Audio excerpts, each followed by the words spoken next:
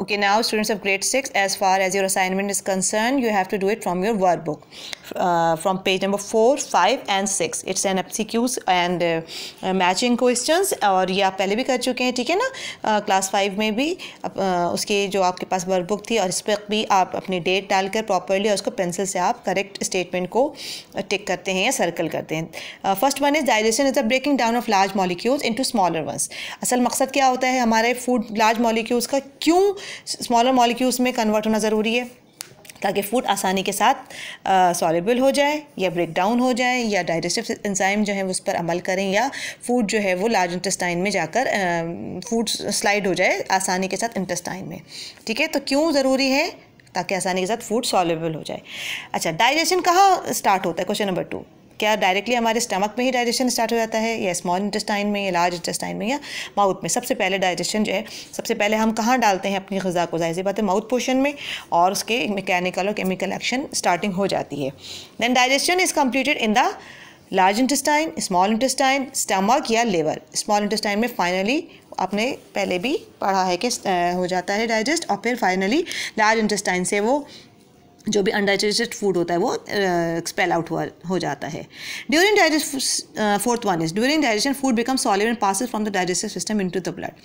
This mainly takes place in the, आपको पता है कि हमारे स्मॉल इंटेस्टाइन में विलाय होते हैं, और विलाय जो है वो फाइनली फूड को एब्जॉर्ब करते हैं. उसके अंदर ब्लड होता है. स्मॉल इंटेस्टाइन की जो विलाय है उसमें ब्लड की वजह से फूड जो है वो फाइनली उसमें एब्जॉर्ब हो जाता है. Which of the following play no part in humans.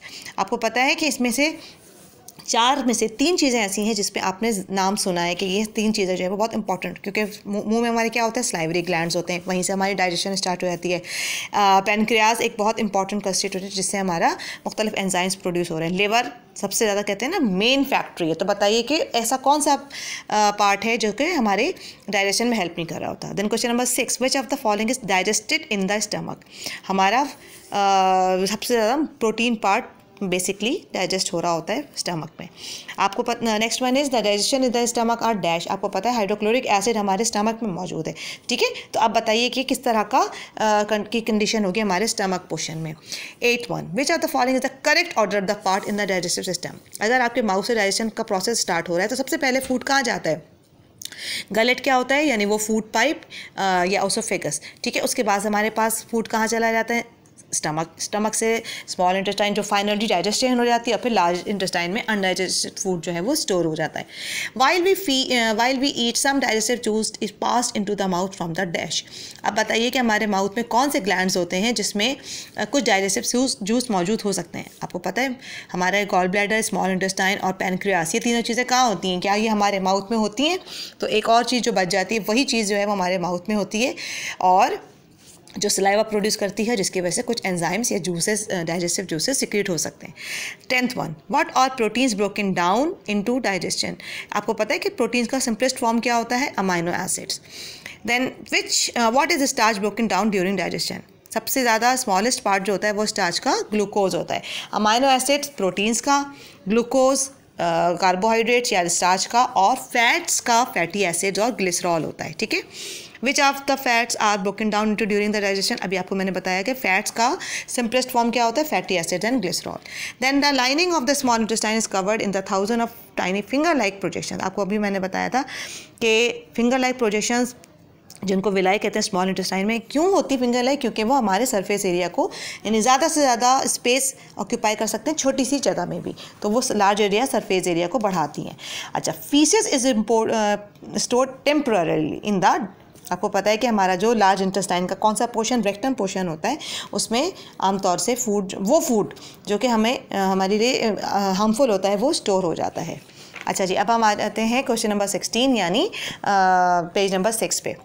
Parts of the digestive system और उसके फंक्शन. ये बहुत आसान है, ये सोच समझ के खुद से आपको पता है कि गलेट और ओसोफेगस क्या करता है? हमारे फूड को एक पैसेज है, ठीक है, जो कि जहाँ से फूड हमारा कहाँ चला जाता है? स्टमक पे.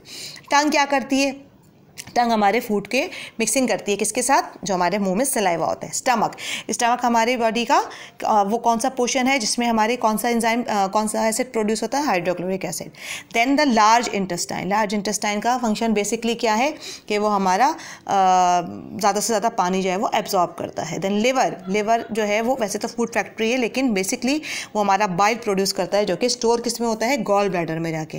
पैनक्रियास हमारा एक ऐसा है जिसमें आपने पढ़ा है ना कि वो कौन सा एंजाइम है जो कि हमारे शुगर लेवल को नॉर्मल रखता है, इंसुलिन। तो इंसुलिन जो है वो बेसिकली कहाँ, पैनक्रियास में प्रोड्यूस होती है।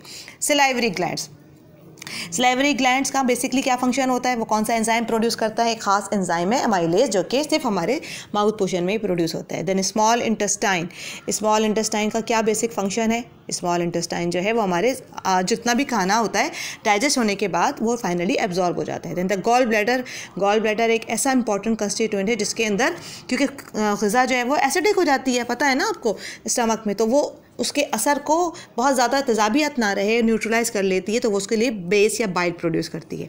और the last one is the rectum हमारा बहुत एक इंपॉर्टेंट कंस्टिट्यूएंट जहाँ पर हमारा जितना भी अनडाइजेस्टेड फूड है वो स्टोर हो जाता है या फीसेस वगैरह में, ठीक है। So this is all about for assignment. Follow the lecture properly and watch all the videos and finish it as soon as possible. Thank you students, take care of yourself. Allah Hafiz.